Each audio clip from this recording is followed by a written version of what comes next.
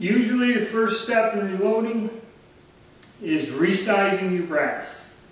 Whether it be new brass or once fired, you can buy once fired brass or collect it up from the range. The first step in reloading is resizing. Now there's different types of resizing. And what we're doing is we're doing these old military guns and that. And I found it's best to just do a full length resizing. That means you resize the whole brass back to the specifications. A lot of bench rest shooters and people who are into accuracy will, and you'll see it listed, neck resizers.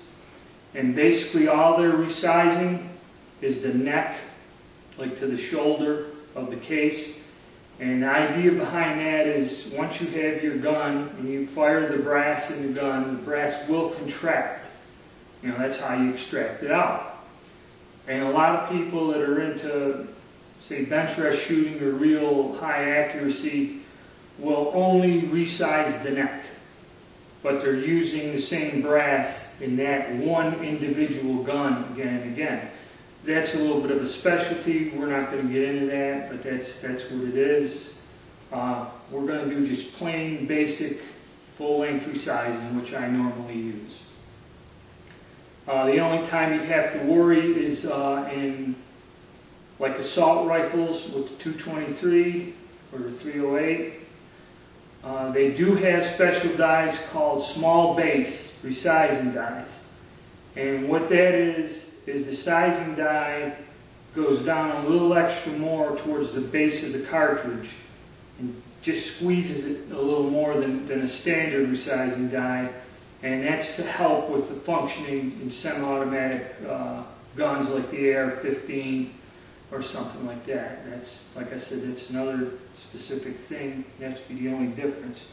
We're just using basic standard full-length resizing in the press. Okay, now I'll get up closer here and I'll show you what project we're doing and we'll get started. Alright, what we're going to do here is we have our brass, which is unprimed, brand new, 7.7 by 58 Japanese brass. Again by Privy Partizan out of Serbia. They make a lot of these older military cartridge brass, like the Japanese cartridges, the Carcano, and the Austrian-Hungarian. And they're pretty reasonably priced. I think it was $50 for 100 brand new brass cases. Now you'd be asking, why are we resizing brand new cases? Well, as you see, they get packed in these bags in bulk and get knocked around and tossed around, packaged in the store, thrown on a shelf. And what happens is, you can see it gets knocked out of round a little. It's not quite round. There's a little dent, flat spot. So what we're going to do is, since you're taking the time to reload, you might as well do everything right from the start. And we're going to resize this brass and get it right back to where it should be. One note, always get all your little tools together and that. Think ahead, plan ahead. And it'll save you a lot of hassle. So you just take your time, one step at a time, and go ahead. So we're going to resize the new brass. And now we're going to go, I'll show you how to set up the full length resizing die.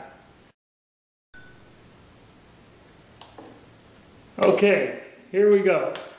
We got our press,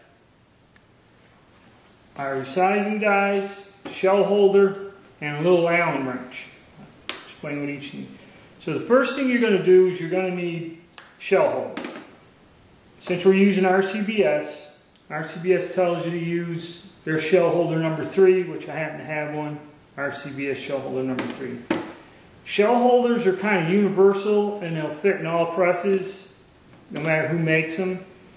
The only thing is, the different companies may give them a different number. Like RCBS number 3 may be a different number with Lyman or with lead. But they're all universal, and you can find cross-reference charts. So if you get different equipment, which I have a mixture of equipment, you can still use it together. And some shell holders are good for 4 or 5 different calibers, so you'd only need the one shell holder. Like this is good for 30-06, 308. So there's 3 different cartridges I can load with the one shell holder. Now we'll stick the shell holder into the press. Basically, shell holder has this little round flange thing on the bottom. And what it does is it goes into this corresponding slot in the ram. This is the ram of the press. So you take that and slide it in and you press it in. You hear a click. So now your shell goes in there, and that's basically how that works in the ram.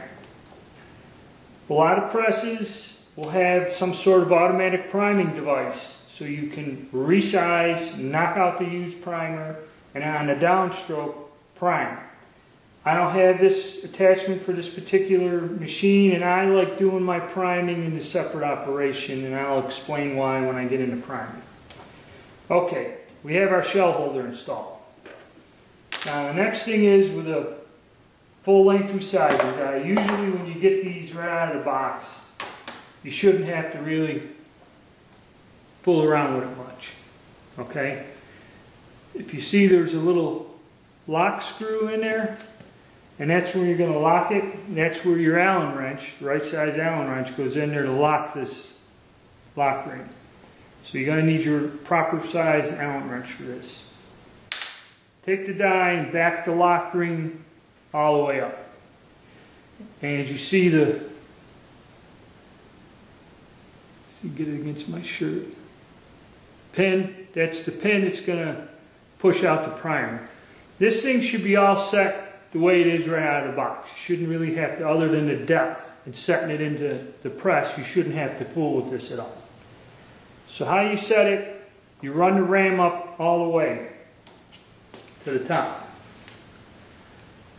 I'll try to change my camera angle here so you can see this a little bit better. Alright, that's a little better. I had to lower the camera. As you can see, it goes up and there's a little gap right in there. Okay? Now all you got to do with this is you thread it down. See that pin will go down in there. Just thread it down till it touches. You don't crank it or nothing, just so it touches. And then you take your lock nut. You turn your lock nut down.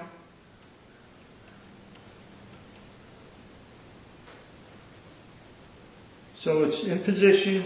And then take the Allen wrench with the set screw and you lock it in. So now this should be set, locked, ready to go. That's basically it. Just so it comes up and touches. Remember, no pressure, just so it touches. That's all you need. Now we're all set and ready. That's basically how you set a sizing die. That's all there is to it. Okay, now we're going to run a couple through here. I'm going to go through the case lubrication. And then we're going to run a couple up in the die. Alright, we got our cases. Now you got to lubricate the cases somehow. Because if you don't, they're going to get stuck in the die and then you're going to have all kinds of problems. And if you don't lubricate them properly, cases will tear the rims off in a shell holder and get stuck in a die. And then it's difficult to get them out. So proper case lubrication is important. What I use, now there's 2 ways to do it. One way is the heavy oil on the pad and you roll it on the case lubrication pad. And you got to be careful because if you get too much oil, you'll get like air pockets and it'll crush the shoulder or the neck. They came out with this a few years ago, one-shot lube. It works pretty good. I've tried it. I've used it. It's not supposed to harm the primers or the powder. It's basically an aerosol. What you do is shake it up. and I spray some on. Spray it, and you can get it down into the neck and on the case itself. So you get it lubed, and now we're going to run them up through the die. Alright, now take a lubricated case, put it into the shell holder, and then just apply pressure with the arm, go up, and it comes down. And that's it. Okay, nice, round, right where it should be. Now, what I do with these is you can wipe this case lube off with a cloth, which I do. I just wipe it down. I keep a rag here, wipe it down. And then, this is where your loading block comes in. We know that this case is sized. So you go, put it in your loading block. Run another one up. Okay, size into the loading block. That way you keep, and you can use the loading block to keep track. You know, this type of ammunition, I'm not going to load more than 20, 40 rounds at a time. It's not a real, we're not getting into real heavy production. Now another thing, if you're running this case up in there, okay, and you're running it up in, and you start to get resistance, and I mean starts really, you don't have enough lube on the case, get it out. Don't force it. Do not force this down. It should go up smooth, fairly easy, without a lot of pressure. Okay, some pressure, but not, when you start feeling it bind when you're going down, that means you don't have enough lube. You could, you know, like I said, brass is soft. If you get it stuck in there and force it, you can tear the rim off the case. And you don't want to do that, and you'll have a case stuck in there. And I think I ran into that problem, and they do sell a stuck case remover, which basically you have to pull this out. There's a little flange that goes on the bottom of the die. Set, and then when you take this out, just leave that lock ring there, and you should be able to you know, have it set. You should just be able to run it back into your press and be at the right, you know, just screw it down hand tight, and you should be right there where it should be. But what they'll do, if you get a case stuck in there, which has happened to me, they sell, you have to pull the stem out, and then there's like a little sleeve that'll slip there, and you drill and tap the bottom of the case out, and then you take an Allen wrench and it like pulls. You have to, you know, destroy the case, drill and tap it, and then you use a screw with an Allen wrench and will actually pull that case out of there. It can be a difficult operation, so case lubrication is important. And then, like I said, once this is set, you screw that back in. Oh, that wasn't too tight. Readjust it. There. Lock ring moved on me. Okay. Get it down. Make sure this thing is locked all the way. Put the Allen wrench. Oh.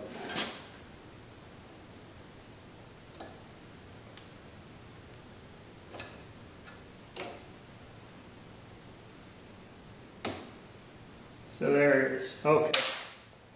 Alright. That's about it for full-length resizing. Like I said, lubrication is important, because that's the one thing in this operation that'll, you know, go wrong, is if you get a case stuck up in a die, and it's pretty much a pain to remove. All right, any questions, comments? Please feel free to express yourself. Okay, thank you.